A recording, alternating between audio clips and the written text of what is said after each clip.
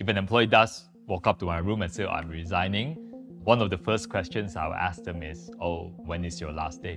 Where are you going? If they're willing to share. The only next best thing you can do is to just wish them well. Ultimately, if you genuinely believe that people should grow in their careers, the mindset shouldn't be just within your own company.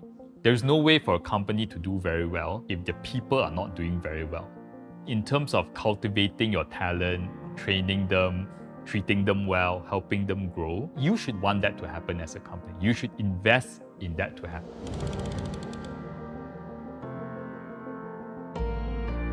In general, we understand that people do leave companies. It's very common these days for people to leave jobs for another job, maybe after a few years. But there's something you can do to change that.